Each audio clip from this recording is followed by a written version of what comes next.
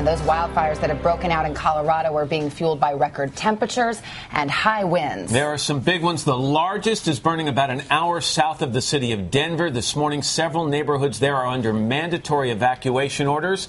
Let's get right to NBC's Miguel Almaguer. Miguel, good morning to you. Matt, good morning. The Black Forest Fire has cut a path of destruction here. This blaze has chewed across some 8,000 acres.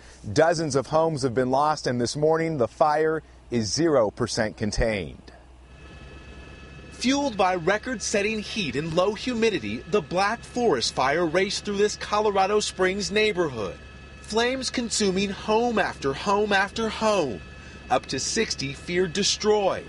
The smoke plume towering thousands of feet into the air. As you can tell, weather is not working with us right now. Today, more than 2,500 homes are in danger.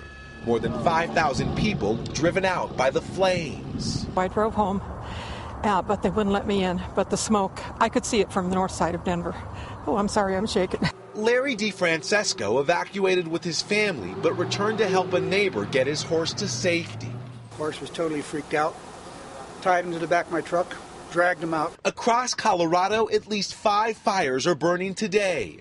Near Canyon City, the Royal Gorge fire has charred more than 3,000 acres. Locals fear for the area's iconic Royal Gorge Bridge, one of the highest in the world.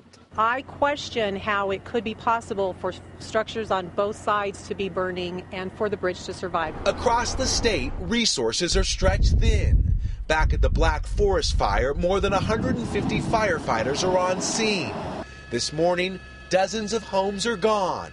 A number officials fear will only rise. On the front lines today, they are expecting another scorching day of temperatures. The big storyline this afternoon is going to be those winds. If they are calm, that'll assist firefighters who have a heavy day of air attacks planned. Matt. All right, Miguel Almaguer in Colorado for us this morning. Miguel, as always, thanks very much.